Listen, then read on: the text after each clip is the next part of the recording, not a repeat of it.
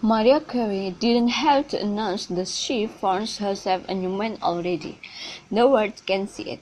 The singer and her backup dancer Bryan Tanaka engaged in some serious PDA over Thanksgiving weekend in Maui. There had been rumors that the two were more than friends since Carey's split with Australian business James Packard made headlines in October.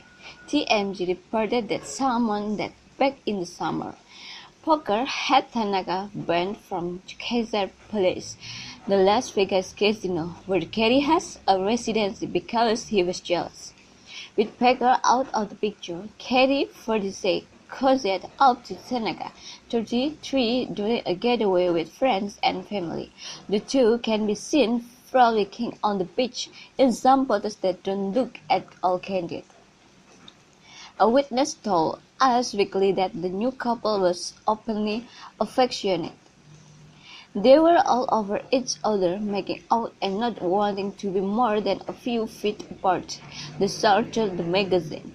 They swam in the ocean, and he picked her up to kiss her. She was jumping into his arms, and he bent her back over his knee like they were dancing. Then they walked on the beach holding hands, and he gave her a piggyback ride. They had a lot of fun together, and were very playful. She was kicking off the water to splash him, and he was loving. The new couple behavior inspired someone else along for the Hawaii tour. Nick Cannon, Carey's ex-husband, was in the allowed state to spend time with the couple 15-year-old twin, Monroe and Morgan, to remind the diva of another time when she indulged in PDA on the beach. Cannon shared two pictures of himself in the song switched years ago, doing much the same things as he did with Tanaka. Carey really likes taking glamour shots in her bikini.